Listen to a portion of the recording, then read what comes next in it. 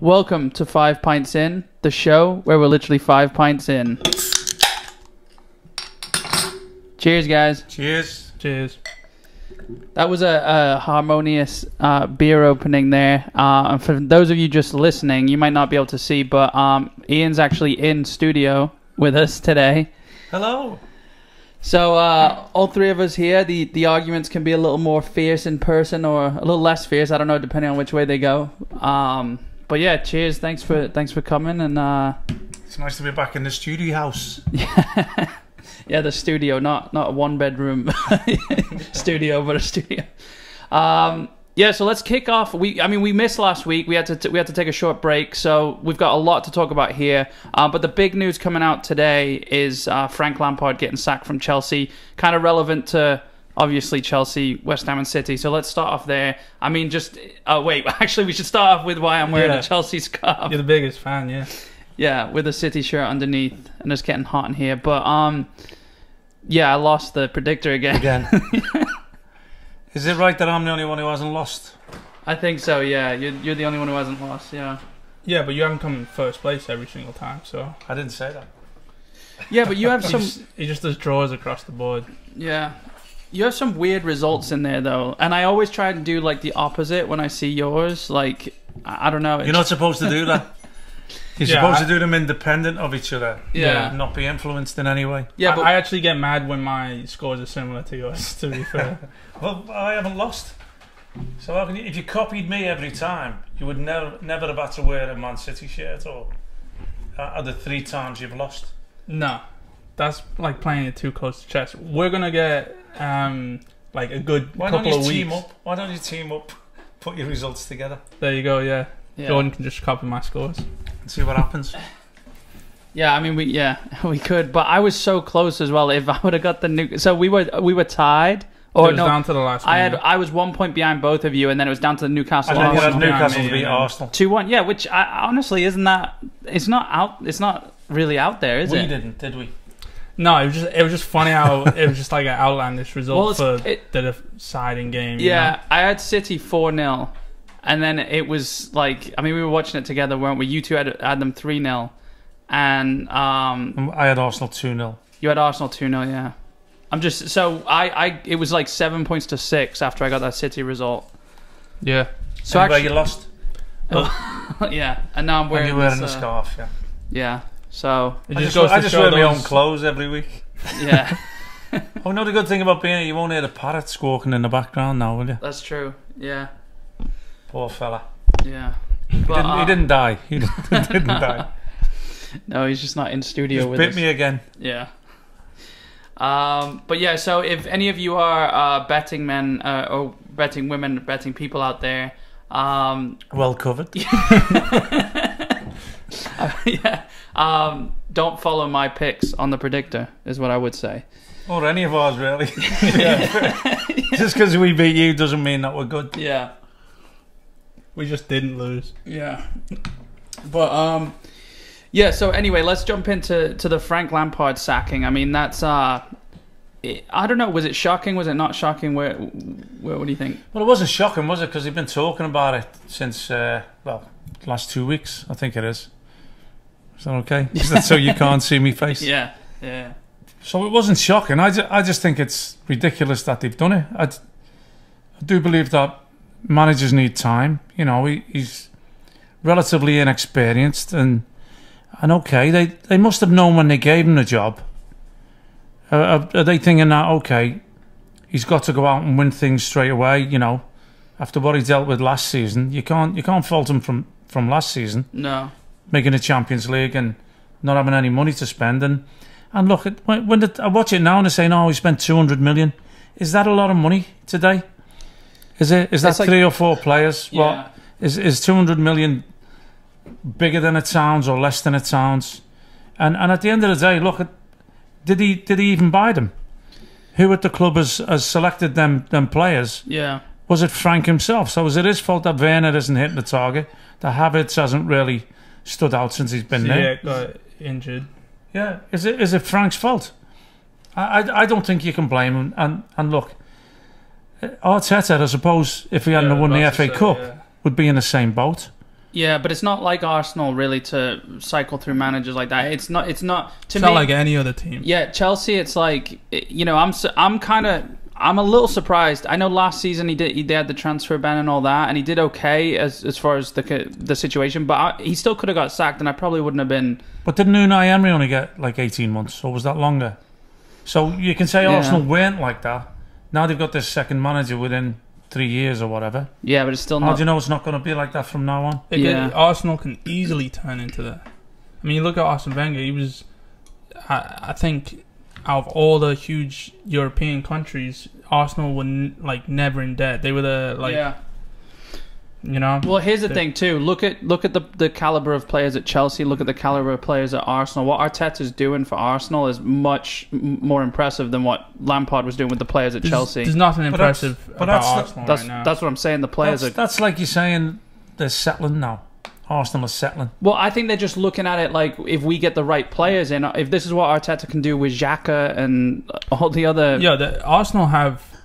If you want to play, if you want to have that 4-2-4 that they have, that front four is the best. Yeah, but they've got no midfield, and you can't play a 4-2-4 in the Premier League. Yeah, but it's they're going after the likes of Torreira, or they're going after Xhaka. You know, it's like all it takes is. I mean, I thought. But that's not Arteta. That's what I'm saying. I like Thomas. Partey, yeah. He got injured, didn't he? I think he's a great player. Didn't Arsenal have a load of the centre backs out at the same time as well? Yeah, but they deserve to be out, mate, because they're all shite. To be fair.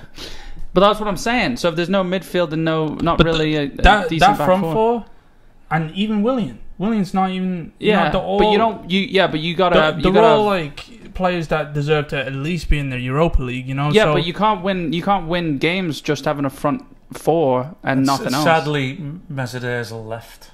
Yeah, Fenerbahce, didn't he? Yeah. Mm. But yeah, I mean, honestly, Top 15. so they're talking about. I mean, maybe Abramovich was just waiting for the right manager to open up, and I mean, Tuchel was fired from PSG, wasn't he? So that's another thing for me. I mean, aren't you as good as your most recent? I mean, is it Tuchel, Tommy Tuchel? You're getting little Tommy Tuchel coming in. So if you can't do it with Mbappe and Neymar.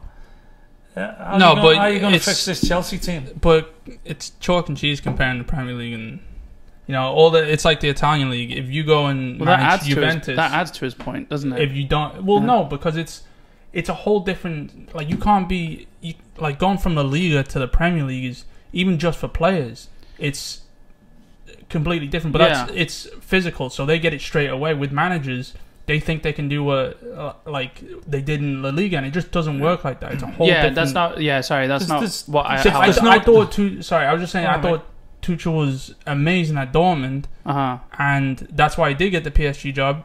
And it's I don't know clubs like I know PSG. You take it's that fucking off hot you, in this. Yeah. Can I just hang it? No, on I'm in the City shirt. You got to wear the scarf though. Yeah, hang it on the microphone. With the likes of a club like PSG, Chelsea are very similar. It's all like money driven and results, and that they don't care how you play. They just want results, and I think that's why Mourinho was so successful there, and that's why he had that run with the most with Tottenham as well. Same unbeaten or no goal. It is about results, though, isn't it? No, it's about football. Well, it isn't. It should be, but it isn't. It's about results. Well, yeah, clearly. I mean, it's about success. I mean, you look. There was somebody mentioned that the Southampton manager, Hassan Hudden, whatever his name is, for what he's done at Southampton, couldn't he come and get a tune out of them?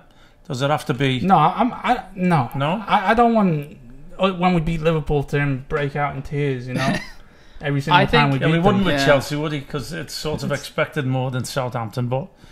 And even the other night when I heard Benitez was leaving, I thought, that might be the one, you know. Yeah, yeah. And then I go and look at the newspapers or whatever online, and everything's about Tuchel. It's just, I mean, Chelsea's always going to be that sticky club until Abramovich leaves, because it's his say. Like, what does he know about football? You know, he's not going to sell though. He has the exactly. Yeah. But I mean, if we keep going the way we're going, But he did come and apply a load of money in there, of course, and get them success. Well, there's no one no one can fire him. No, like it's just his decision whether he thinks it's a bad investment anymore to stay in or not. You know. Yeah. But he has complete control over this club that he's won the Champions League and all these cups with over the last couple of years. But we've never been a solid club. We're the most like fickle club out there. I've always said we can go and beat Man City easily, and then lose to Norwich, you know, a couple of years ago, and that's just how Chelsea are. You don't go like even with a great team of fit players for Chelsea, you don't think, oh, we're gonna win the league this season. It's like we should maybe win a cup. Yeah. And if we win the league, great. So do you think Frank tinkered with things a little bit too much, or I don't think because I don't they think he started tinkered. okay. I don't didn't think he tinkered enough. I don't think he had any impact on the players positively, and like maybe for like a little trickle, but it just seemed like it just seemed like he did what Solskjaer's doing. It's like he might as well have just gone and sat in the fifth row and just let the players play. I think it was a lot of luck. I think with 100%. Lampard it was a lot of luck. I think it was 100%. And it was also the doubt of, you know, like you said, we were banned from the transfer window, but even though we signed Pulisic before that, so we still kind of snuck in a player during our ban. Yeah. And it was like we were supposed to be the underdog, and we ended up finishing, my memory's gone, like I think fourth. Fourth. So it was like it wasn't expected of us, but we did it anyway. But that's strictly because Man United and Tottenham were just so shit. They didn't want it. They had 3 games to just knock us out of the top 4, and they kept on losing and drawing. And so it wasn't Lampard. It was just the sheer luck of the shitty teams in the Premier League, and that's what's going on this season. Yeah. You know, we didn't capitalize on it. We just. I still believe they shouldn't have got rid of him this early. Yeah. I still believe he's got a squad there that could turn it round. He's just got to get them firing. I don't think he found the harmony within the group. You know, there was a couple of strange things to me, leaving Giroud out and leaving Abraham out, and kind of persisting with Timo Werner when he really was low on confidence and didn't look like he was going to get a goal. But starting a match builds confidence as well. Yeah, but he's given what 10 11 games without him getting a goal. Werner, how long do you leave it? He also we also had Torres for a while. He also made weird substitutions, like he would bring Jorginho on for Conte when they were down, and it's like, I don't see Jorginho as more of an attacking player. Like, that's not really where you should be making the substitutions in the middle of the field like that. Like, mate, Pep just brought 3 defenders on the other day when they were 1-0 down and he won 3-1. Yeah, but he obviously there's a difference between Pep and Lampard. 2 defenders. You know, yeah. I mean, he brought Cancelo on to push Laporte to left back, you know, and Cancelo's an attacking substitution. And he had hand in 2 of the goals. Yeah, so we really converted to like a back 3, you know. I mean, Laporte was playing left back really, so it was a back 2. Laporte was playing quite high on the ball, but I mean, what I would like to find out is, did Frank have an influence on them players coming in, or was somebody else upstairs that is hiding behind his seat right now, which is more than likely, and letting Frank take the shit for it? You know, that's what gets me more than anything. People hiding in the background and not coming forward and saying, you know what, it was me. I was the one that brought them in. But it's not. It's a board. It's probably going to be a board, and not necessarily, mate. No, because people have individuals. Yeah, but everyone has a boss, don't they? And then everyone speaks to Abramovich. Well, yeah, but some of them are brought there to find the players. Yeah. But is it not the same story that's been going on though? I mean, it's 100%. It's just, well, that's why I said when he got the job, I'm like, I feel sorry for him, and I'm glad John Terry didn't get the job. It's like, don't bring in. It's the reason why Steven Gerrard didn't get the job. He hasn't proved himself as a manager. He of course proved himself as a player. He's proven himself now, or I'm not sure how Rangers are doing now. He's doing well in the Scottish League. Okay. Yeah. They're up there, yeah. I would have rather had, like, first of all, I never, no offense to him, I never wanted him as my manager anyway. Like, I wouldn't mind him being second or third, you know. Who, Lampard? Yeah.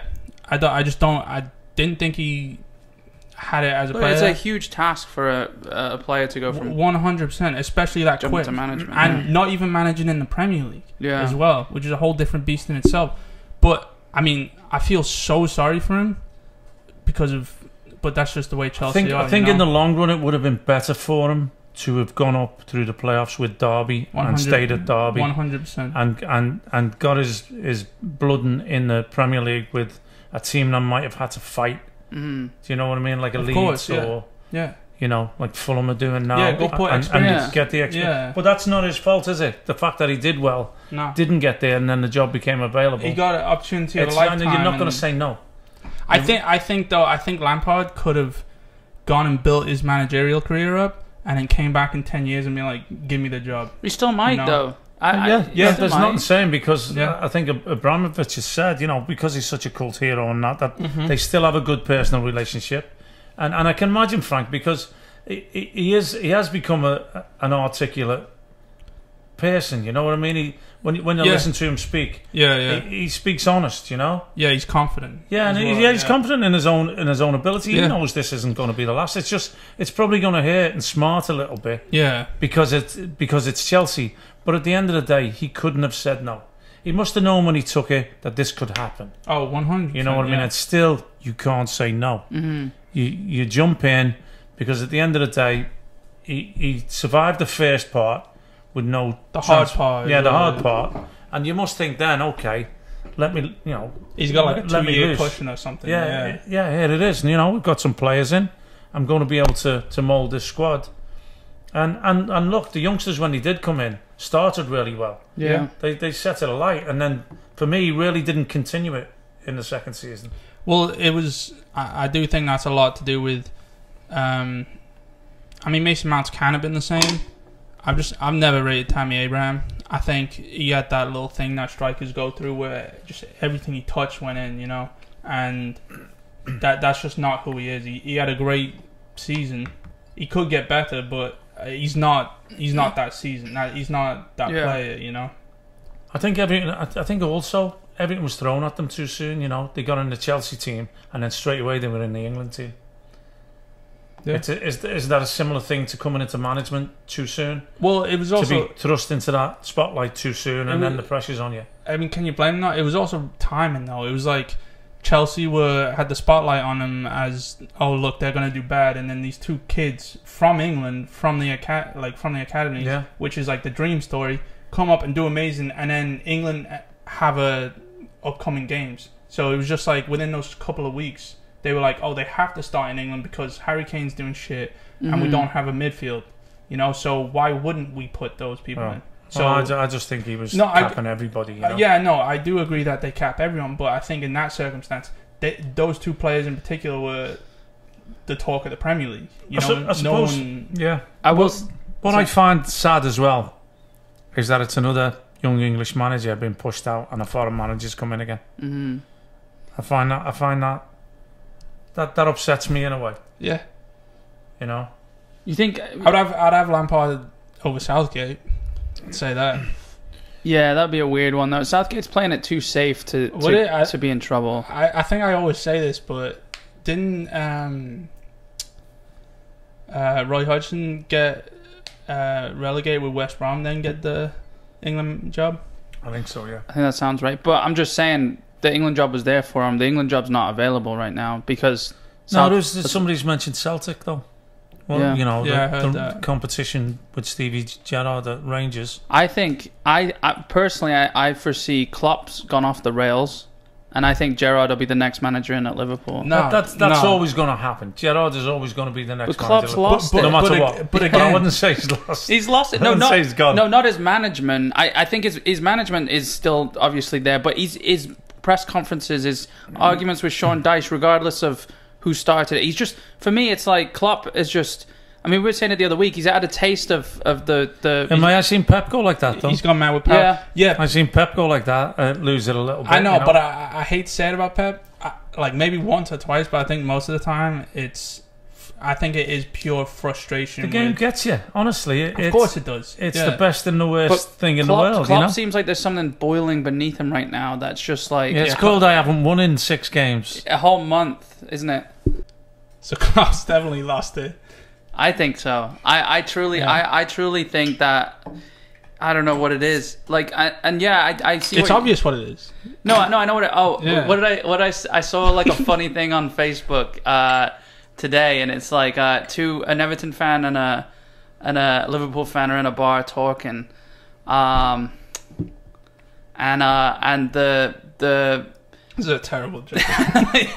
They both just got new dogs, right? And the Everton fan goes, "Oh yeah, my dog's an Everton fan." Because whenever we win a game, he's all happy afterwards. And he goes, "What about your dogs?" The Liverpool fan, and the Liverpool fan goes, "I don't know. I got him just a month ago." It was better written on Facebook, but they haven't won in a month, have they? That's the. All right, let's cut that. Anyway. But yeah, what do you mean? Did you just not get be, it? Or like, don't be that person. It's obviously just you and Liverpool, and now that just because they're losing, don't be, like that was literally on. I didn't make that joke up. No, that was I know. on Facebook. I know, but I wouldn't own it neither. Got a good chuckle out. No, but why not? Why not? I mean, I'm happy to see Liverpool are City's biggest threat, and I need Liverpool to lose games. That's the end of it. Yeah, so I'm not being sour towards them at all. Yeah, I truly think. Well, okay. I think you are sour. Yeah. No. Well, let me know when Chelsea get up the table and you've got other teams to worry about. Like you're worried about Arsenal. Sour. You're worried about Arsenal right back now. It in. I'm not being sour about it. Back it in. Yeah, because I wouldn't be sour about sitting in ninth either. Yeah, you can't talk about Arsenal. No, you're right what you're saying. Look, the game gets to you, and you can visibly you see Klopp and the argument with Sean Dyche where they both played down, but you can imagine you're in the heat of the game. That it happens. But losing at home to Burnley is got to be the icing on the cake, hasn't it? To be fair, and what a weird way to lose as well. Yeah, and then losing in the cup, and you're thinking, whoa, how long can this go on? Yeah. Can we talk about? Well, I was just setting you up for that. Yeah, thank you. Well, Ashley Barnes. Yeah, this is the thing. Like, it's not like they lost for being bad, even though Burnley looked good in stints. Yeah. It's just Ashley Barnes cheating and diving, and I mean he was the reason for the whole. Pretty sure he was the reason. I think Fabinho kicked out at him, and that's why Klopp and Dyche was arguing. But that's what he's there for, the thing, mate. He's there to be a nuisance. He's that type of player. Yeah, I know, but I mean, Trevor was like, he's a bigger fucking nuisance. Exactly. Yeah. That's what I'm saying. But he was a nuisance, and then Ashley Barnes is just a nuisance in cheating and diving. He's just a big guy, and it's like whenever he falls over, it's like when Drogba used to dive. It's like, oh, how can he fall over? He's that big, so it must be a foul. And I don't know if you've actually like looked at the penalty from all the angles, but it's not a penalty. Like, there's no way that brings you down.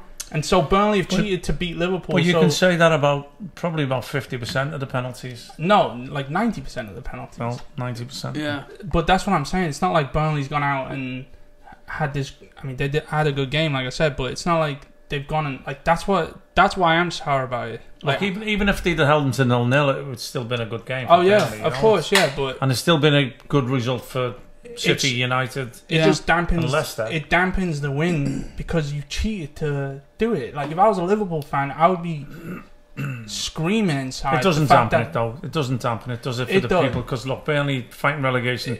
Their fans aren't going to care. I don't care. I want cheating. I want cheating. No, I want cheating. I agree with you. Go and look at that penalty. Considering that was the deciding thing, and there was no play around it. Ashley Barnes just literally stepped up, took the penalty. Take that goal away from him or do something, because like go and review that dive. Like that is the deciding factor of the game and could be a deciding factor of who wins the league. Ashley Barnes diving, Like if you condone that, then you condone diving and cheating. Because it has. I mean, this season's it's tight enough now to where 1 point or the difference between 1 point could because be of how bad everyone is. Yeah, I think just going back to Klopp, I think he just needs to reset himself. Of course. He's still obviously got them. He's got the players. He needs to take like a week away. Yeah, go do peyote in the desert or something. He needs to completely cool off and then rethink his because he's the manager that's been in, who's lost the most finals or something like that. So he's at or Champions League or something like that. So he's been there and had the hurt, and come back, and done it time and time again. So when he got here, it's like he just got way too big-headed, and he shouldn't have, because he knows his football, and I've been saying it for the last year or two. But you've got to enjoy the success when it happens, though. Yeah, you can't look back afterwards and go, "Wow, you know what? I really didn't celebrate. I I didn't get involved. It didn't really feel that way for me, and you miss it. You know what I mean? You can't let it go by. You've got to do it in the moment. It's why now he's angry. He's angry in the moment. You know what I mean? I mean, look, you can't just talking about a Burnley penalty and it could change the points. And they ran away with it last season, but how many times did you see them get things? Oh yeah. In last season, and you say, hell, if you'd have taken all them points off, would it have been? No, of course. They probably still would have won the league. Of course. It wouldn't have been. Of course, yeah, but you can't. You can talk about the past all you want, and yeah, the Burnley game is now the past. But if we You're don't, saying in real time, it needs to be stamped out. The Burnley game is fresh enough for us to be like, this is still going on. We got to cut this out the sport because if that was Chelsea and we were doing what Liverpool has been doing the last couple of years, I'll be like steaming out the ears, you know. I'll go find where Ashley Barnes lives. There's 5 a week. it's just the way the game is now. Yeah. There's 5 of them. Well, that's what I'm saying. I'm trying to. They're not even stop looking. it. I'll tell you what I have seen. I've seen a couple of yellow cards for diving recently. Yeah, I but think one was the lad at West Brom. This has been happening in the last 2 decades. It's all this diving. It's like for a couple of months, refs do book the divers, and then they just trickle off, and they don't book them again. They should know who's prone to diving as well. Watching it back, they like have you stats of the most fouled players, don't they? With Grealish, you see McGinn for Villa. Yeah, he's a disgrace. Yeah, it's disgusting. He doesn't even get mentioned to be fair. And that's who I was thinking of. That I wanted to put on he's now entered the most fouled players. I think he's 3rd. Yeah, or something like that. But as a ref, you should know. Like, okay, I've seen him go down in replays and stuff. But wasn't it? Sorry, mate. Wasn't there something recently? Rashford came out and said Jose taught us how to win penalties. Probably. I think that was last week. He came out in the press. Yeah. Probably. So, and now Bruno Fernandes is reaping the rewards from Jose it. Didn't teach him, no, did he? No, but I'm saying maybe in Portugal. If it's in if it's embedded in the team, yeah. I forgot what I was about to say. Yeah. Anyway, let's move over to West Ham because I mean the unbeaten streak they're on right now. What is it? 1, 2, 3, 4, 5, 6, 7 unbeaten games, 5 straight wins in a row, sitting 7th in the table. I mean they're looking solid, aren't they? They've done unbelievable. They need to make Souček captain. So they need to be fair, you know what? I've got to hold my hand up here, haven't I? Yeah, a little bit. Because 5 goals in 10 games. And to be honest with you, the cup game against Doncaster the other day, he looked like he could play football. Yeah. He was... I'm not saying he can't play football, but he doesn't seem to go looking for the ball as much for me. But the other day, I mean, it was supposedly the second team or second string, whatever you want to call it, because it was the cup. But it was the best football he played in that run. Yeah. Even that run of so many wins. Yeah. It's the best football that they played, you know. Benrahma, Lanzini. Souček was getting it. Him and Noble. I think they played a 4-2-3-1. And played Yarmolenko up front, who I don't see why he shouldn't be an option. Yeah. If Antonio isn't there, or give you the option to put Antonio out. Yeah, I didn't even. I think Antonio's more effective in the 3 wider than Yarmolenko is the other side. Right, yeah. So if you've got someone who's not as quick as Antonio that can be a focal point up front, why couldn't you then go Antonio, Lanzini, either Benrahma or Bowen in that 3? Yeah. And Nobes looked like he hadn't missed a game, to be fair. Yeah. He was in there, and he was actually making Souček play as well. I'm not saying put anyone in instead of Declan Rice. That would be ridiculous. But if Souček adopted that attitude in the Premier League that he did against Doncaster, I'd have no issues whatsoever, you know. You think that's confidence then, considering he can score in the Premier League? It might be. I don't know. Ability? I just think, I think he knows his limitations, mate. I think he knows what he's good at, which every player should do. You have to know your strengths, you know. You do have to know yourself, your teammates, and the opposition. But I think he's a bit subdued when it comes to the Premier League as far as going and joining in the play. Timid.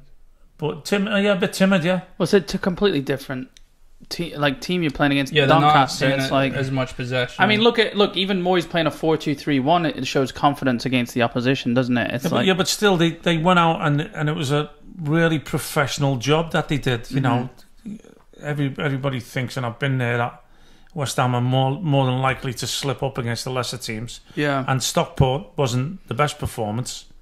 you know, and non-league side, and then you come up against someone like Doncaster, who, you know, aren't the worst, and they come out and they play in a totally different manner. Yeah. Not just a different system, but a different manner.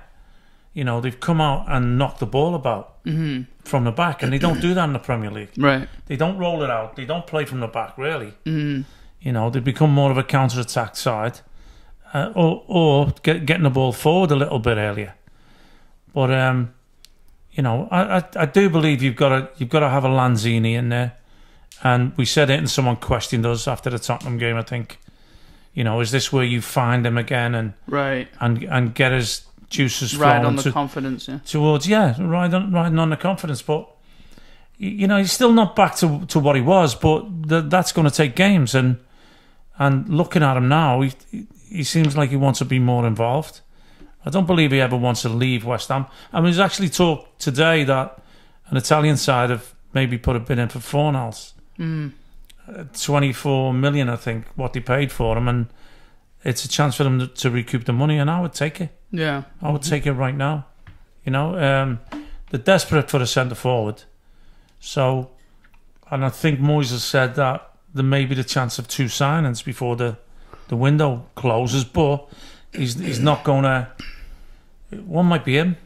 Yeah. You know, he's been offered a contract, I think, extend his deal from the end of the season, which is good because he's got them there and thereabouts, hasn't he? Yeah. I was just Chelsea.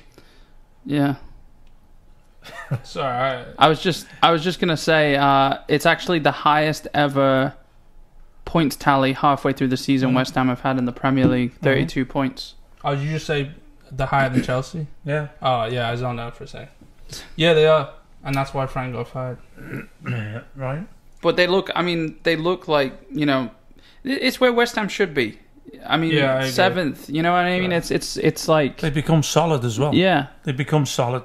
A complete unit defensively, I think. Yeah. I know they're still looking for fullbacks. Look, I believe they've missed Masuaku. Yeah. You know, Soufal, I think, has not played the last couple of games. But they've still got Johnson and Fredericks, you know, who are still fairly young. Yeah. You know, who I think can do a decent job. It's weird. It's like, I don't know if you guys agree with me on this, but it's like West Ham have always had that like big team mentality. You know, even being in the lower leagues, not necessarily like saying they can compete with Liverpool and City and that, but you know, like if they build a strong enough foundation, they have the fans. Yeah. And like I just said, I feel like they have the history, they have all that. They could easily in the next couple of years, be like a consistent Europa League. Yeah. I don't see why they can't be a Leicester. Do you think? Yeah. 100%. Do you think there was a bit of like Leicester a? leapfrog them. Yeah. I mean, this is obviously like been said, but I really find like maybe there was like a bit of an identity crisis when they left the Berlin. You know, it was like 100%, and I think that happens to like 90% of teams. Though. Yeah. Look, it's still to be seen. Let's not. I mean, I don't want to kid myself and say, oh, they've got over that hurdle about winning at the London Stadium because they've been doing it without the fans there. I think if I remember back, we talked about some clubs might benefit, some players might benefit from there being no fans there, and it seems as if it's sort of happened with the West Ham players to a sense, not taking anything away from what they've achieved, you know, because obviously I want them up there. I want them round about. I want happy West Ham fans on my Twitter account, and and in the stadium too. But the stadium, it's been the perfect time for them to get used to the stadium. It's just because to me it seems like when there's no one in the stands, it's just the pitch. You know what I mean? Like the rest of the stadium could be open. There could be no seats. But this is the difference. To players, it should be just a pitch anyway. Yeah, you know, it's about blocking things out. It's about you being in the moment, in the game, not taking a second to realise and look round. Or it's hard to block it out, you know, especially when fans are getting on your back. But it's what you have to be and what you have to do to be a top player. There's no getting away from it. You don't want this. You don't want to play in front of no fans. You don't want you know they should be missing the atmosphere that stadium can generate. Yeah. I mean, all the talk that it's not a football stadium and that, there's still, if you've got 60,000 West Ham fans in there, I guarantee you they're generating noise. You know? I guarantee you that if you can't lift yourself on the back of that, Right. you don't really belong there. You know, it's and it is. It's not like Upton Park. It's not that hostility where they're on top of you. You know, so you've really got that breathing space, even when things are going wrong. Mm-hmm. You know, it's a little comforter for you, but you know, you can turn it the other way around when things are going well. You want them on top. You want that. You want them to generate that atmosphere and that fierceness. You know. Yeah, Upton Park was like compact, wasn't it? It was like you could hear everyone. But they're going to be coming back to happy fans, which is amazing. You know, and they're going to feel those first couple of games.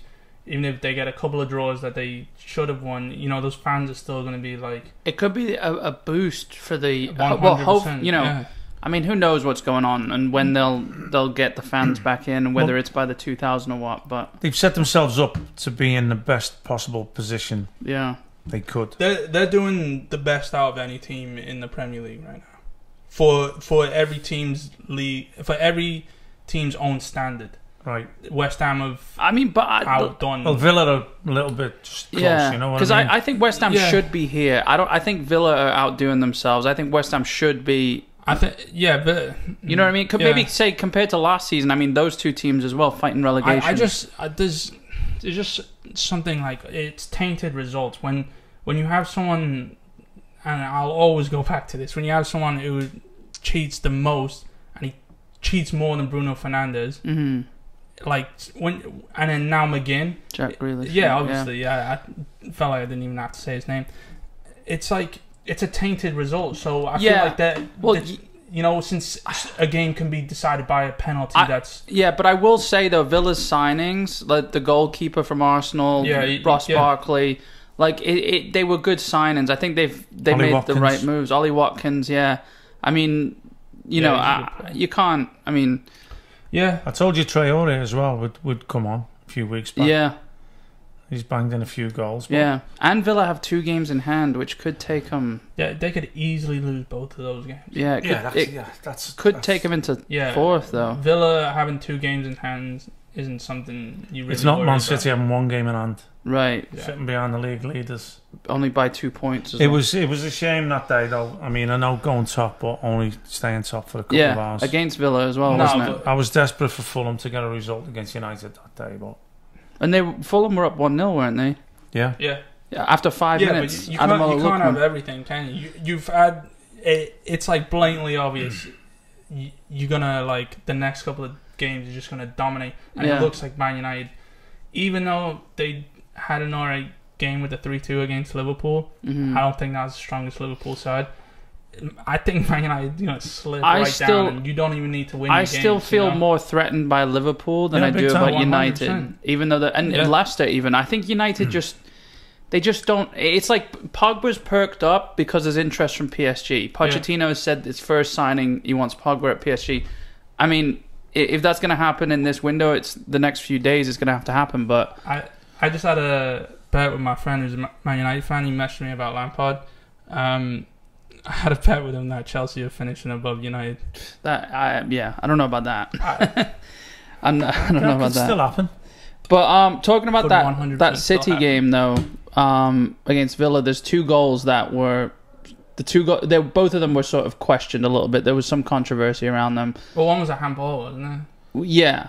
Yeah. How can you not give a penalty? Yeah, but I'm just saying there was uproar obviously from. Well, I think it was more the first goal, wasn't it? That's from but both. Yeah, I'm just saying because one happened because that was the first goal. The first goal was the offside. The second one was the handball penalty, wasn't it? Yeah, Jesus' header. So the offside goal then, it's a strange one, and I've seen it looked at a million different times and explained. And to me, it seems. I mean, we've spoken about this. To me, it seems like the rule is wrong. It's not the player that was wrong. It's not the ref that was wrong. The rules themselves are wrong. Yeah, because it was a weird one. I mean, wait. So I hate to say this, but I haven't thought about this enough. But every time I do think about it, I come back to the same conclusion. How is it wrong? The rules? Yeah. How is it wrong? Well, I'm saying I don't agree with the rule. Not that the rule's wrong. The rule is the rule. So why don't you agree with it? Of course, it's the rule. They have terrible rules. So just to lay it out there, the reason Rodri wasn't offside is because Tyrone Mings bringing it down. How many touches is a new phase of play? Yeah, well, that's what the rule says. Yeah, is a new phase of play. Yeah. So as far as the rules go, it's a good goal. Yeah. I think it's just a weird one. Are you saying it was a good goal and should stand, or? Well, no, because when we that's what the rules say. That's what I'm saying. The rule's wrong. Yeah, I think they have so many things wrong with the game today. If it was a rule or not, I think it's a goal either way. They've dabbled and pissed about with it too much with all the rules, with all the different rules. All right. What Rodri did, I think if Aguero does that, you go, oh wow, that's intelligent. Because, like Aguero does, or what he used to do a lot, he used to sit offside until the defenders came up to him, so no one was marking him while he was offside. So there's that slight confusion between who's picking him up when we go onside, because they're just trying to stay in the line and going back, and then when the cross comes in, it's an intelligent forward. So I'm not saying Rodri did it intelligently. He was Rodri, lazy. I think, was being maybe he was lazy. just stopping the play from going forward. Lazy and well, it was Mings, right? Yeah. Tyrone Mings. Like we said, if that's the rule and what everyone's complaining about, I'll just stick my forward 10 yards up, then Mings can just header it, and now he's 40 yards away from the ball. Yeah, here's the thing. So if Mings would have headed it back to the keeper and Rodri intercepted, it's offside because it's going the same direction. That's not the rule. That's not the rule. Offside. He still wouldn't have been offside. That I think that would have been more controversial, because then it would be. But did he mean to head it back to the keeper, or did it scrape off his head, and then is it still a pass from? Because it went the same direction. But no, what happened he wouldn't have been offside. But what happened was the ball was going this way. Mings stopped it, brought it down, had a touch.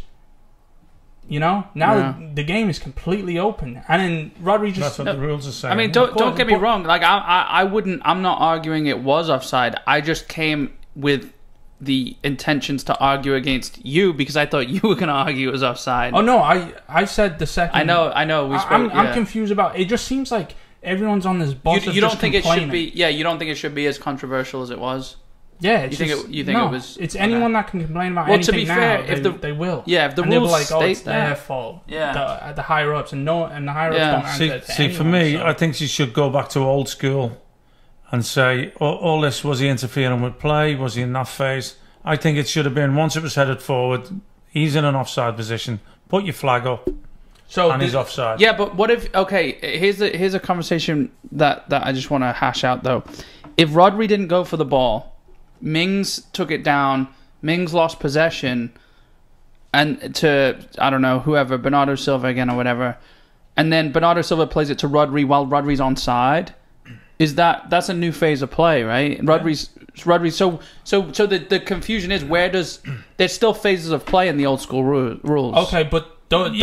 But if he's offside and the flag goes up straight away, nothing else can happen except take a foul for a free kick for the offside. Yeah, but then they stopped that because linesmen were doing bad jobs. They basically VAR came. Linesmen are basically powerless now, aren't they? Yeah, so obsolete. But the whole thing. See, your argument is going back to the old school rules, which in my opinion are very wrong. Because all right, let's say I don't know what Rodri was doing, but let's say someone went down injured, stayed on the pitch, got up, got a knock or something, was just trickling over here. The defense has been brought up. A whole new couple of minutes have gone by. To be fair, Aguero, and then they go by, and they set up a new play, and then now Aguero comes back onside, and then but some of them don't come back onside, and they come back. But that's the thing about the rule. The ball can be played inside the fullback to Sterling, and Aguero can be 20 yards offside where he's closed the keeper down and walking back. And then because it hasn't gone to Aguero in that offside position, it's gone to Sterling. Aguero can still get involved in the next phase of play where Sterling crosses it, where the defence have already pushed up to keep Aguero offside. Now, he's ahead of the defence. They're never going to get back to cover him, even if Sterling cuts it backwards or he stays behind the ball for the tap-in. The fact that he has been in an offside position... Oh, no. Yeah, but being in that offside position hinders his team more than it does. Because now they have 10 men. Let's say the ball didn't go to Mings. It went over the top wide. Rodri didn't come back. He stayed there in the And offside Sterling, position. yeah. Let's say it went wide to a winger, like say that's Sterling, exactly what I was and then he just saying. crosses it for Rodri, who's unmarked, to put in. He's onside. That's still onside. He's As onside, far yeah. as the rules go. Which is what I'm saying. The old school should be, if anybody's gaining an advantage being in an offside position, when the ball gets played forward, they should be offside. Why? I do kind of get that, Why? actually. Because you're offside. Yeah, I know, but there's a more of a disadvantage than an advantage to that. The only reason he wasn't back in play, and plus it's Rodri, your defensive midfielder. You have 10 men defending the ball now, so him being back there isn't a tactical play. You having Aguero 10, 15 yards above people isn't a tactical play, because Aguero needs to come get the ball, and It doesn't you. matter who it is. Aguero does that. Aguero. Well, that's yeah. no, but that's what I'm saying. You now have less men, so the only time that him being that many yards offside, the only time it's an advantage is when you get the ball back straight away from that team losing possession, and they still have that high line. That's the only time, and that's one in very few, because you now have less people. I've seen many goals. Of I've seen course, many of goals course, but that- like that, where the centre forward is in an offside position. Yeah, Has put his hands up, and the ball's gone to someone else. And now, because he's been in an offside position, That's true, yeah. defenders can't get back to catch him. so what does Rodri do? Does he, because he was close to Mings, does he just slightly jog past Mings? But the second he gets past Mings, is he not allowed to No, just when he's turn got around back there, I'm suggesting that when the ball went to Mings, he was 10, 15 yards offside. So then he, And so he's then controlled Mings, it, and he's made it back. And So Mings had look, I'm not saying 15 according to the yards. rules, it's a good goal. But I'm saying if for me, yeah, I know what he's saying. right? What? Let's say it was a centre forward or somebody in the centre. He was in a centre forward position, Of course, yeah, that's and the why ball I'm saying doesn't. It goes over Mings, not to him, to someone Yeah. else. He can now Okay. get But, onto but to the ball, pivotal to point ball of across. the whole thing is Mings having possession. Right, so here's a good And question losing then. Say possession. we had old school rules and the same situation happened. What does Rodri have to wait for before he can challenge That's for why the the ball rules have eventually changed. wherever it is? Well, he doesn't. They put the flag up, they whistle, they give the offside. But If he he's- goes in for the challenge. But he's 10. Or No, just- anyway, just in when general? the ball comes forward. Well, no, he's Oh. 15 yards behind the play. So why would they, now that Villa Let are him get- 11 let him on get back 10, on- why yeah, would they yeah. let Rodri get back Yeah. to defend the ball? But no, look, I'm saying the linesman puts his flag up, so they know it's offside. If the ref decides to let it play on, then that's up to him. But if Rodri gets the ball, then it's off. Then it's called as an offside. Like if Rodri does go for the ball. Well, if he gets Then involved, yeah. how far does Rodri get to be onside or back in play for him to take the ball? Can Tyrone Mings literally just stand there with the ball and let Rodri just triple no, mate, pass him? it's confusing. Well, that's why I'm saying they're trying to cover all the angles. That's why I think this has to be a goal. And in trying to cover all the angles, they're cocking everything up. It's just kind of refreshing. I think they did this 100% correct. it's kind of No, refreshing. I do as well. But I'm saying I would have the old school rules. It's kind of refreshing arguing about the rules, not talking about handball or offside, isn't it? Oh, we are talking about the second offside. one was handball, wasn't it? No, Yeah, just- exactly. Yeah. The second one was handball, and it's a good job the second one happened. Yeah, Because the ref would have got fucking. yeah. But we're not Pounded talking about for that one VAR, goal. are we? But Dean Smith got sent off for what? No, I just completely disagree with you. That's all. Me? No, that. Oh yeah. But About going back to the old school offside rule. Yeah. That's all I said. I'm saying it was a good goal. there's so many faults in that old offside rule. There's so many holes in that offside rule that you're talking Well, about. it lasted for years and years. and there's mate. a reason they haven't done it. It's like No, they passing tried- back they to the tried to keeper and change you catch everything. it. Yeah. Yeah, they try to change everything for the better, and yeah, I agree that they most of the time do a terrible job. But On what? On the offsides, on the handball, on the linesman not putting his flag up until you see what's exactly, happened. Yeah. So exactly. everything they cocked up on everything. Yeah, but- I know that's why I'm saying. I think this one so thing. that's not a point. Just then, this is one it? that's why I Just- said I just- think they mess up on everything. Yeah. And this is the one that they got Just correct. just to say too, when I said not talking about offside or handball, I meant the offside armpit I know, yeah, bullshit. yeah, like yeah, so, yeah. this is a weird one because I mean, how often does this really happen? It doesn't. I haven't You know? seen that happen before. Yeah. So, but yeah, then the second one offside, there's no complaints. I'm still saying it's I mean, a good handball, goal. fucking hell. I'm still saying it's a good goal. You can't chalk it yeah, up because of I what know, the rules say. I know, yeah. Because of what the rules I say. know, but Yeah. no, it's not I'm like just saying I don't agree with the rule. it's not like all right. So think about Rodri. It's not like he knew the rules But now beforehand. you- He's you're like, I both know that. kinda- Rodri's gone in his mind and gone. Yeah. I'm allowed to get that ball because he's taken too long. Has Right. he really known? Has he really known what the rule is? No, or has he just gone for the ball either naturally? That's what I just said. I just said he doesn't know the rule. or he realizes he's out of position, and if he gives away the free and he kick, wants to at stop least them he's playing yeah. while he gets back in position. It's one or the other. I don't think. I mean, Does he that's a possibility, Does he but I don't think when he did gets that. it, the ref's going to stop it and say, "No, you've come from an offside position"? Well, either way, if you're him, why not? You'd go for it either just way. do it wouldn't anyway. you? Yeah. Has it worked out? For Why? him? You're a defensive mid. Why not? I mean, you shouldn't be doing what you're doing unless you are actually really hurt. But get back and. Was he hurt? You'd or go was for he the coming ball. back from something else? I mean, the player. I don't think he was down. For some reason, I can't remember. The play was so far up that he had to have been sitting down. I don't know. Don't remember. But Dean Smith clearly. I mean, he's kind of an old school manager, isn't he? So I mean, he probably thought the same as you. No, I mean it's the rule itself. He was complaining about. But you get sent off for the. Why are you smiling at me? Because he got sent off for a rule that I think is 100% right. Okay, but Because he just wanted the bitch. I'm just saying, why get? know? I don't think Dean Smith knew the rule. I think he thought it was offside. I don't think anyone knew the rule, and Rodri just assumed he was allowed to have it. And they go look it up, and they're like, "Yeah, you are allowed to do that because it's correct." Anyway, I just can't believe that questioning the handball. Yeah, that's The second one. ridiculous. Yeah, See, I think that's why the other one kind of got. it got so much traction. Yeah. Yeah, I mean, look. I'd be saying this if it happened against Chelsea as well. I think it's. Yeah, We can shut up about it. I'm just happy about the 2-0 win. I mean, Villa have been a decent side, considering how shitty and diving. Should have got relegated and. Yeah, I mean, McGinn was just a dickhead. Oh, here's another thing: De Bruyne injured, Kyle Walker injured. I thought both from Jack Grealish. I don't think so. I don't think De Bruyne was. No, De Bruyne. I don't think De Bruyne was. I think he pulled up. He looked like he was pulling up, and then he stayed for a little bit. But Jack Grealish definitely. And he made the way the contact replay was. Yeah. with his foot, but I don't believe it's his foot, is it? Yeah. I don't believe that was the injury. You would be better off if it was his foot. Yeah, because it would just be a knock. Yeah. But McGinn going down the Kyle like Walker thing freaking, was a dead leg, mate. Yeah. It was sort of knee in the just below the arse cheek. So Yeah. Yeah, I know. You know. Get hit in one of those with them calves, Yeah. with them legs. Yeah, that's true. But that's the problem. Like the problem with me at Grealish, it's not. He's done like the opposite Harry Kane. He's like it's like he'll go in and be physical when he's going for the ball, but then he'll fall down like a it's just it doesn't make sense. I'd rather him not be. Do you get what I'm saying? I'd rather talk about if you're going to mention Someone him at else. all.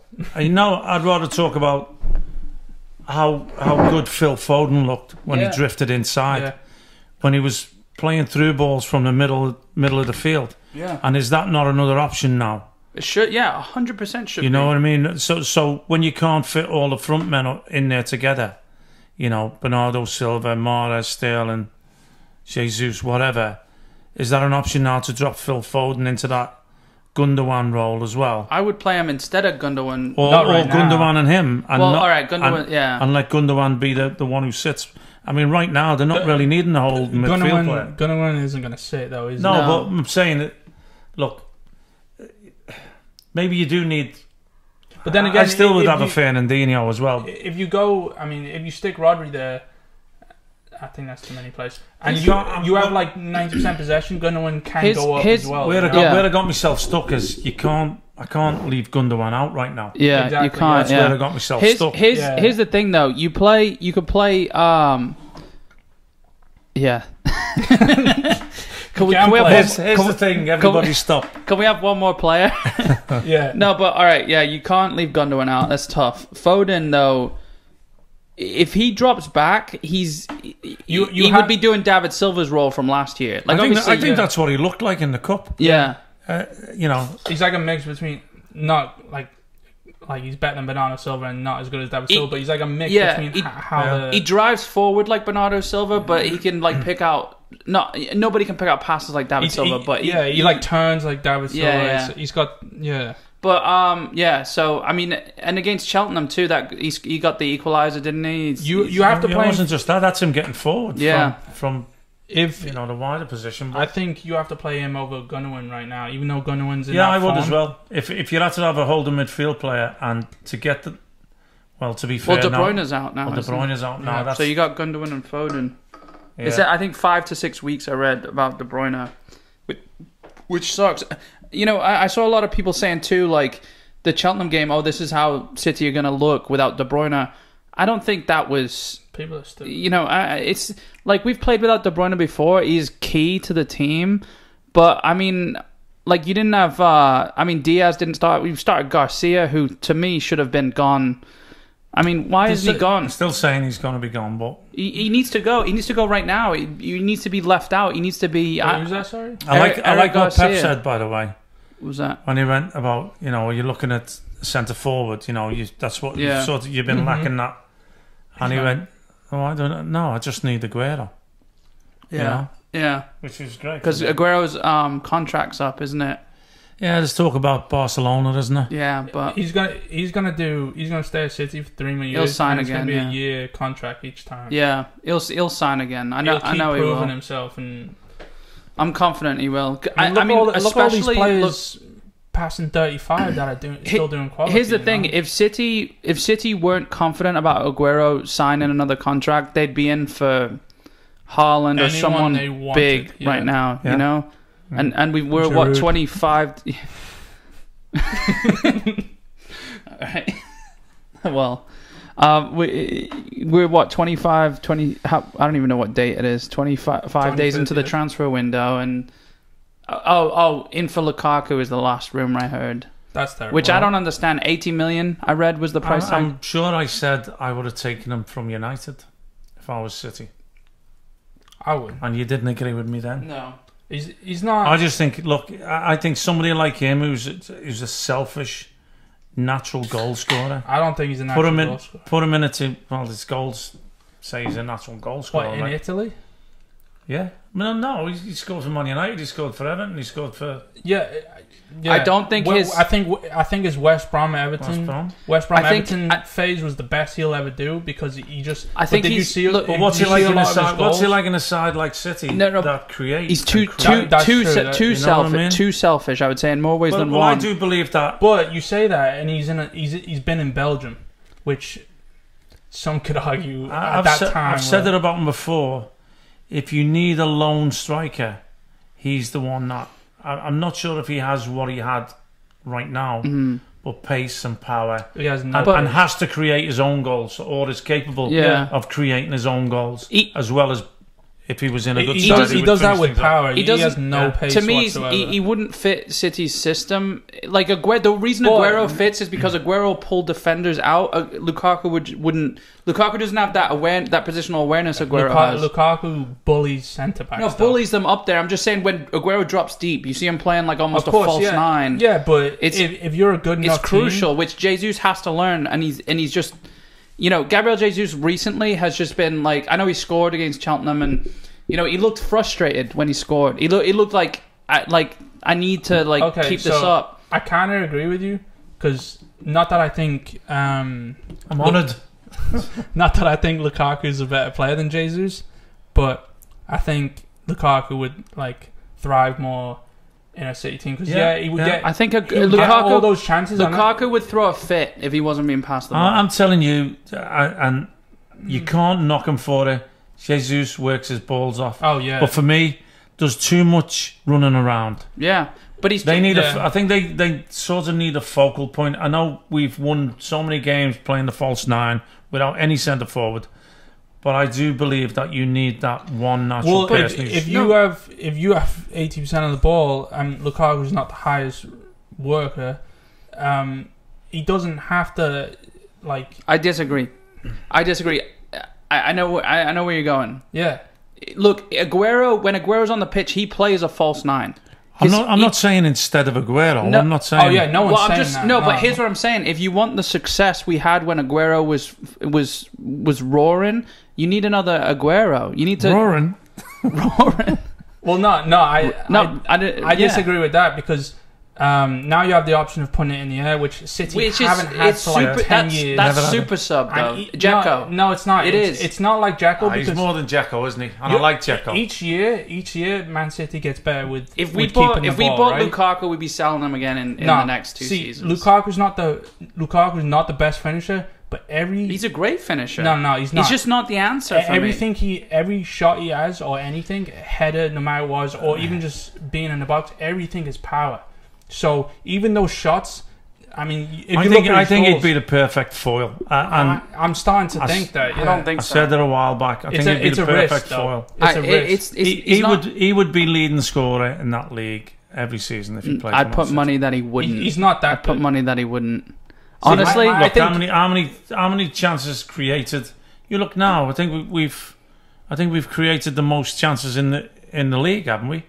And not got the most goals, or not even close. See, the thing with Lukaku is you have to, even though he's not the best technically, you have to almost put your best defender on him at all times because he will. Well, there's benefits. I'm not saying there's no benefits. Yeah. No, I know. That's what I'm saying. It may be just that one. Like I said, I don't think he's better than the forwards that City have, but he may just be the perfect piece to that City team that they're molding because I'm only saying he brings a whole new thing. I'm only saying I wouldn't swap him for a fully fit Aguero. No, I'm not saying that. I'm saying now while we've missed him. Yeah. And how long is he going to be out more? And how long is it going to take him to get back? And is Pep going to wrap him in cotton wool in case it happens again? There's better options than Lukaku out there. If you're paying 80 million for Lukaku, would you not pay the 120 for Haaland? 100%. I would. What's the age difference there? I mean, what's the? You know what I mean? Like I think like 9 years. Haaland will do. Haaland will do what Lukaku does and more. Haaland will do what Lukaku does and some of what Aguero. I'm not disagreeing with that. Yeah, that's what I'm saying. If he became available and Haaland wasn't available, yeah. Well, if you had to pick top strikers that if City could sign anyone right now, also Mbappe's name has been thrown in the mix. I don't want to go down another messy road. You're writing more checks out there, don't you? Well, yeah, but what I'm saying, Mbappe doesn't play up top by himself. Mbappe says he's called out to Real Madrid. No. Mbappe's going to go to Real Madrid. Okay, mate. But the thing that stirred the thing that stirred Mbappe's rumors is that he said he wants to try the Premier League out this past week. That's what he said, supposedly. If he does, he's going to be. Who's he go to? Who can afford him? It doesn't matter. He's going to be the best player in the world for the next 10 years. It doesn't matter where he plays, on the left, in the middle. If Mbappe became available for this chunk of change that City are looking to spend on a striker, they would spend it on him all day. You know what I mean? There's just so many other players than Lukaku. I mean, whether that's true or that's not, of course, but I'm not going to get sucked into more. That's my point. It's kind of like the whole. It's kind of like how Giroud is with Chelsea right now. You think, oh, Giroud, why would he start, Abraham scoring all these goals and that, or we could have Werner up there who's lightning, And yeah, they are both in ruts, but Giroud he's just like, you can fit him into a team, he is he's the cherry on top, he's you don't think Mbappe would be that for any team in every single team in the Premier League, I think. Not a lone striker.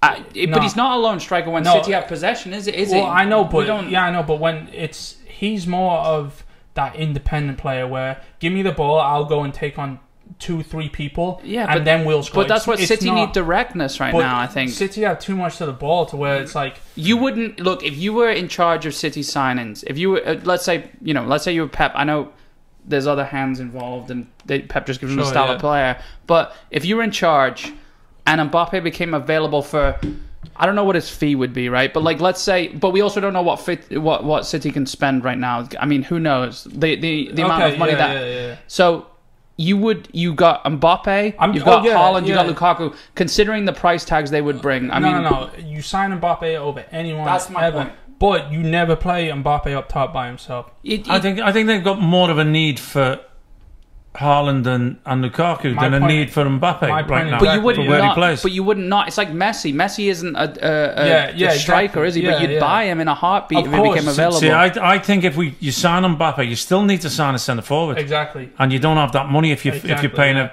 for Mbappe. I think if you, I think we'd sign a centre forward. We've still got them type of players who play in a position that Mbappe plays. I think if you sign Mbappe, you play Jesus there. You're still going to get more goals out of the pair of them instead of Sterling. If he stops wandering, if Jesus stops wandering, Jesus is trying to do what Aguero does though by wandering.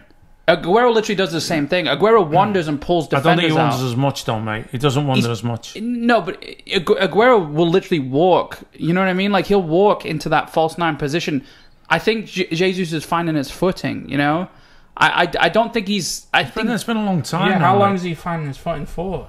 It's not an easy system to get into, though. Especially since Pep's system doesn't really... This is what I'm saying. If Lukaku was there, it's like... He's trying to pass the ball into the goal, Pep. Right? Yeah. And Lukaku doesn't call for that. Lukaku calls for crosses. He gives you an option, though. No. Yeah, but an option is... No, Lukaku has a better striker instinct than Jesus. And all the goals that Jesus scores, these like... Again, age difference, though. You know? Like... okay, but... Yeah, but... Like we said earlier in the podcast, full circle, everything's about results. You know, it's like they need it right here and now. But City are getting results, so what, I know. What's the problem? Yeah, I know, but then they still like the Premier League. So West Ham, mate, you can't say they don't need other players. Yeah. I mean, but the Premier League's not enough for City, is it? No, Lukaku in it. Look, it's a nobody knows it's Lukaku's more dangerous. It's not happening. Is it? We're having a hypothetical. But you can't Lukaku in your team, I say they win the Champions League. I'm also you can't be happy. You can't be happy with what's happening in the Premier League. I'm not even.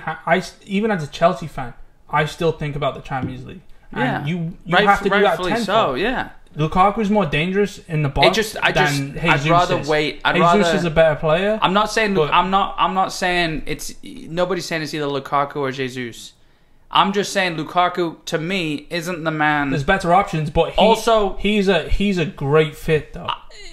And do you deny a great fit? I don't think he's a potential Pep. I don't think he's a Pep kind of player, right? Remember Ibrahimovic at Barca when Pep was there. Everyone's a Pep kind of player. No. Pep will just won't play you if you're not a Pep kind of player. Pep at Barca, yeah, I know, but Pep at Barca, he had Messi, Xavi, and Iniesta. That he had to mold the team around them. Right. So if Ibrahimovic being the person that he was, you can't have two superstars in the team, and he couldn't build the team around Ibrahimovic. He couldn't start putting balls into the box, or he's not going to build the team out around Lukaku, though.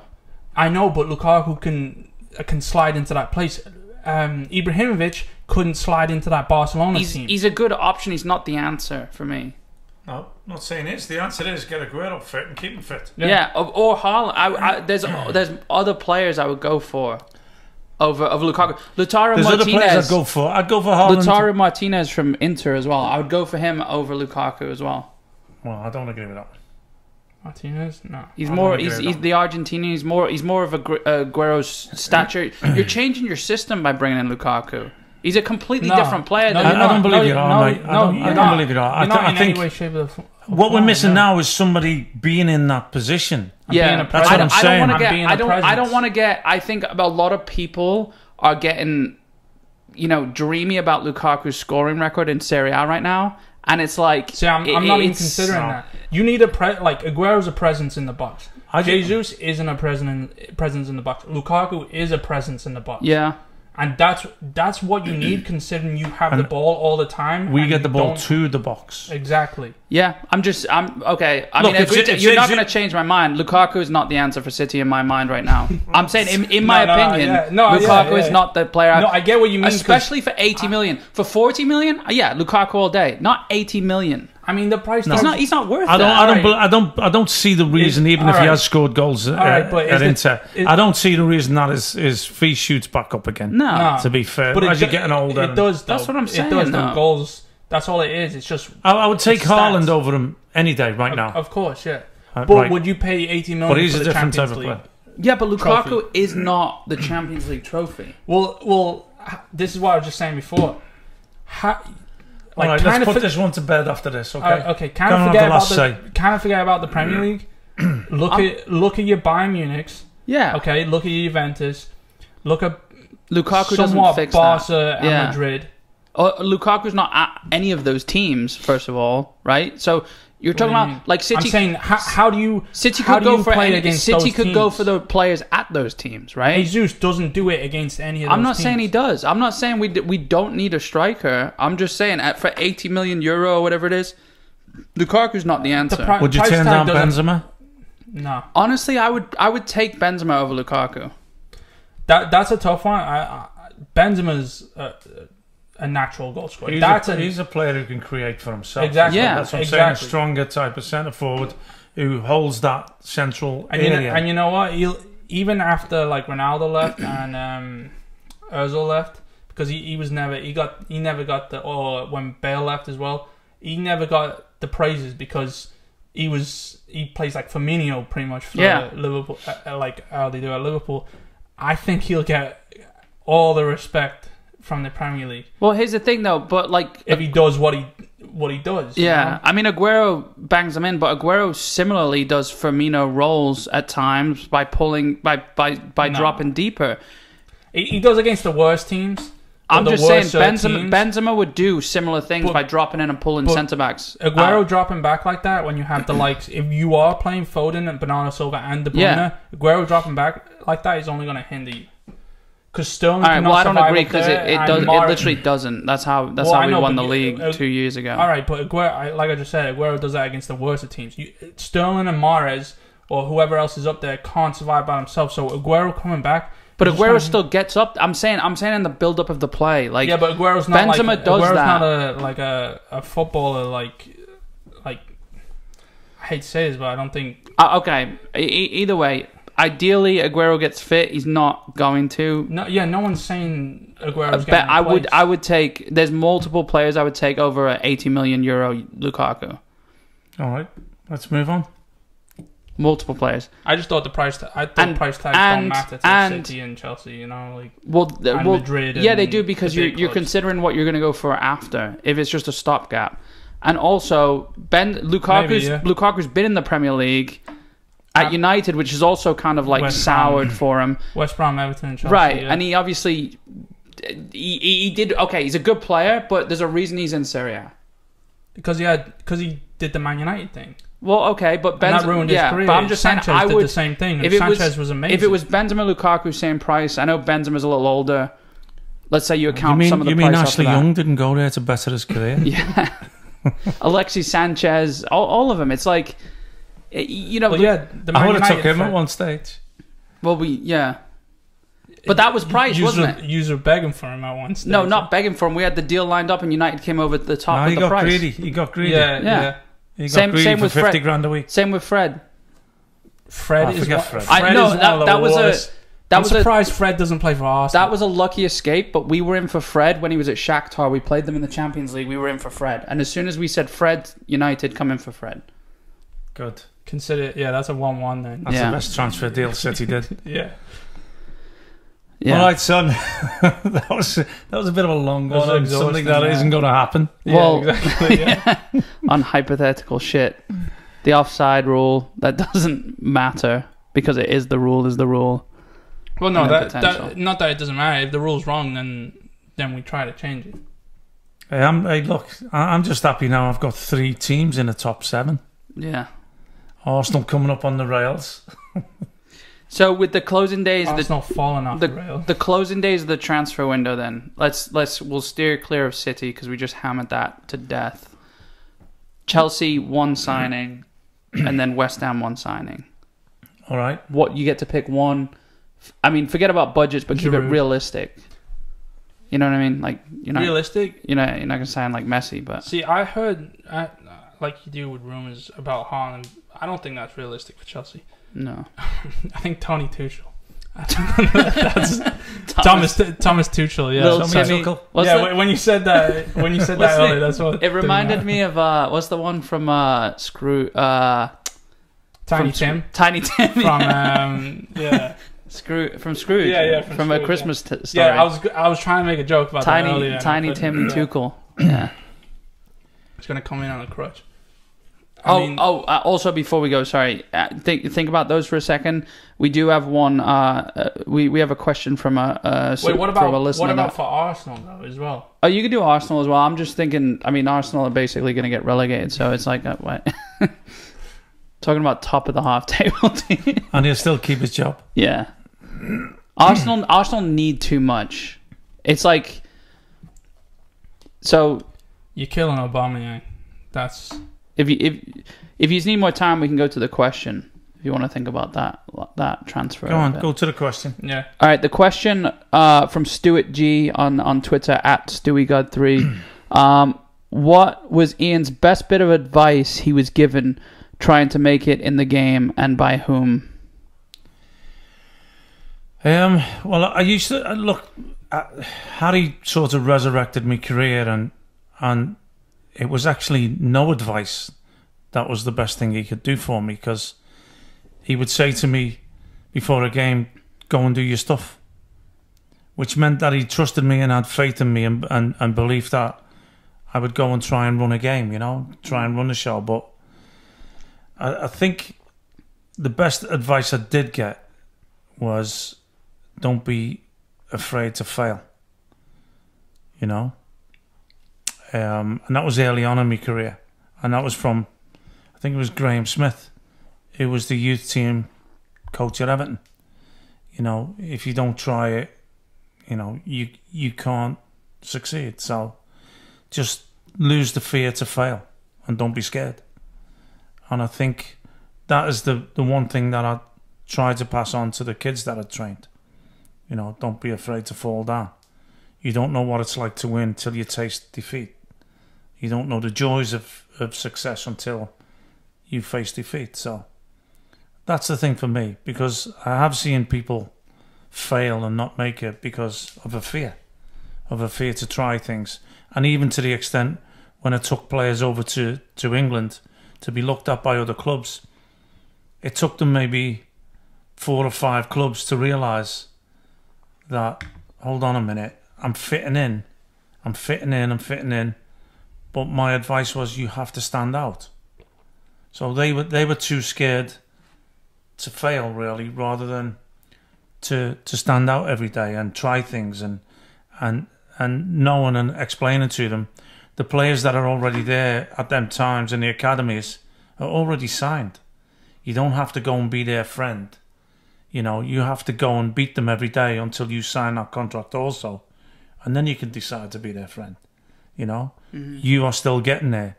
But I watched them in training, and they would be, and the most common knockback that we got was, they're every bit as good as what we've got. But for them to come in from the outside, from a different country, they have to be better than what we have. And it wasn't until too late for some of them. But the one that did sign, it was, the penny dropped. Mm-hmm. And he realised that he had to go in and tackle more than anyone, and run more than anyone, and pass and shoot more than anyone, to be seen and be noticed. So that would be the best advice. Don't be afraid to fail. I think that applies to a lot. Like, even the listeners, obviously, we don't have many footballers listening, or maybe we do. Aspiring who knows? Footballers. But I just think people in various roles. I think that applies to we've got anywhere from we've heard from lorry drivers, we've heard from people working other day jobs, and it's like, not to go from an argument where we're drinking into like some motivational shit like you just spilled, but like it's just like that. I think that's good. Yeah, I'm glad you're backing me there. Motivational shit or just spilled. Brilliant. So that's my answer anyway. Whatever you think. Yeah, and I think my one signing for City would be Lukaku. I'm just kidding. Right. All right. What is it then? Let's end on this. One Chelsea? signing for Chelsea before the window closes. Realistically, fucking barn door I can stick in goal so we don't concede anything. Realistically, you want like a you've got enough forwards and strikers. No, and attacking our defense for some odd reason has been better than any part of I our think other one team. solid centre back would be. Yeah, I said, a goalkeeper maybe. No, see, that's the thing. Like an experienced goalkeeper. I think. Well, no, because if your defenders are good enough, you don't need a good goalkeeper. Yeah, but Kepa's not it, and Mendy's. Kepa's I know we fucked up a couple of days ago very badly, but I do genuinely think Kepa is a good keeper. I think there's just too much every game he has a mistake. I know, yeah. Look at the likes of De Gea. When De Gea came to United, he was doing not necessarily the same thing. He wasn't managing the team or anything, but he would come in and out, have little flitters, and flitters, and then all of a sudden it was just like, holy shit, De Gea is the best keeper in the world. And then he kind of pulled like a Torres. I think that's goalkeepers. It's a weird one, isn't it? Like their in and out of form really swings. Of course it is, because it's. I mean, once you concede a shitty goal, like the whole Robert Green against America, remember with the 1-1, where he wasn't the England keeper again. Yeah. He was a decent keeper after that, and then he went and did he sign for City and just sat on the bench for 4 years or something? And then he came to Chelsea or something. It was like. He was a decent keeper, and it's kind of what happened to De Gea. And I keep hating. Like, I love Henderson, but I don't want De Gea to trickle out, because keepers have a longer career than most players, don't they? So, they peak later as well. Exactly, and then when you have that little special thing, like I know Tim Howard had it, where it was just like, and there's those keepers that just have that little bit extra. It's like no one else would have saved that. De Gea has that. Yeah, and especially with his feet, like saving with his feet, you know. And I think Kepa brings like a tiny bit different thing. He may be too short or whatever, and then Mendy's just tall, and that's it. So I think Mendy's letting some howlers. Exactly, yeah. So we have two keepers that aren't the best, but we have Thiago Silva, who could just retire at any time, but the Premier League's too slow for him. So I do think, maybe. But then again, Zuma's doing great, so. Yeah, I've just so talked I've just talked for 2 minutes and then nothing. Okay, so one, I guess. If so, ask him again. If Tiny Timmy Tuchel could bring one person from PSG, like obviously realistically, no, if he could bring someone in, that Kurzawa is decent, isn't he? Is he still at PSG? The left back? Yeah. No, we're fine on left backs. No, it's not. I mean, you know what? I'm fine. Kimpembe's I'm decent. fine. Maybe our defense, right, but ninth place it is. Fine where we are. Hey, we'll finish higher in the Champions League than you. No, we got Atletico Madrid. Yeah. No, I do think we have the right amount. Like the quality of players are there. I think it is the manager. Yeah. So does Roman Abramovich, apparently. Hi. Yeah, sorry. West Ham, would it be wild to say Draxler? Yeah, it would, because he's world class. Yeah, but he's sort of not in favour, and Yeah, I would take. Would it be Draxler wild? At Chelsea. You would still? Does that mean he's out of West Ham's league then? Well, that's why. That's what I'm thinking. Because when I'm thinking of who would it get right now, who's available, I'm thinking. Are they in a position now, sitting seventh, and to maybe bring in Christian Eriksen? Christian Eriksen? Trap and be like to attract someone. Oh, okay. I thought you said trap. No, attract. Okay, that's why they're talking about Eriksen going back to Tottenham, which would be weird because he was the one who wanted out. But but if we're asking who would I like to have there, it's or maybe Eriksen for Arsenal if that's a better fit. But I think the Tottenham Arsenal thing may hinder that. I mean, remember what he was like at Tottenham during like that whole stint that he had where he wasn't playing. He was walking about, wasn't it? Yeah. So personality could be, especially going to a club like Arsenal in the state they're in right now. I don't think he'd go to Arsenal. But some people need a lift, don't they? Of course they do. Need a lift and to be wanted. High risk, high reward. To be wanted. Because he's a great player when he plays. Yeah, quality. He pushed out at Tottenham, didn't he? He was Tottenham's best player. Yeah, but he pushed out. Yeah. They covered it all in that documentary. Well, I think all of that comes down to also that Tottenham weren't paying the sort of wages other people were paying. They got the 120 and its agents as well, and and that all leads into it, So well, Draxler or Eriksen for West Ham.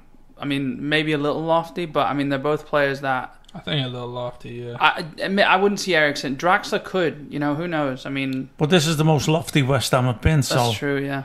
So, you know, But is there and they would add something for Yeah. them to kick on. I believe. You I know? would also say Giroud. Like, I mean, we've mentioned it over and over again, and Giroud seemed to want out if he wasn't getting. Yeah, game I've come to the time. conclusion that because they do need a centre forward more than anything, but I've come to the conclusion that that's just not going to happen, is it? Selling Haller though for what? Basically the price tag they brought in.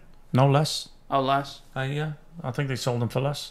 Let's not. You sound positive. But it's so not. that bicycle didn't give him a price tag? No, Nah, you I can't. think it was the rest It of normally does. Well, I'm not saying it's He wasn't right. doing anything else though. You know. Yeah, I know, but that the highlight reels is what gets you sold. You Yeah, know? but that was the one. The reel would be Look a at really James- short reel. It'd be James 5 Rodriguez. seconds. You know, unfortunately, the rest yeah. of your games get Yeah, but he did it in the televised World as well. Cup. You don't know? do a highlight reel. yeah, against Yeah, but bad teams. World Cup. You know. yeah, I know, yeah. All right. Well. Yeah. Well, it's been great being back with you anyway. Like I said, Watching the you go arguments at it. might be a little more heated. There could be a We've got a referee in the middle there this could time. be a so. decent player like Draxler though that is looking at West Ham, considering. I mean, what they should consider wanting to play in the Premier League. Yeah, of course. Yeah. But there may be someone like that would be like, if I just slot into that team, they would be, Yeah. you know, And it like would be a more creative top 4 player like contenders, those. you know? Wouldn't Yeah. it? Yeah, of course it would. Yeah, I would Yeah. like that. Yeah.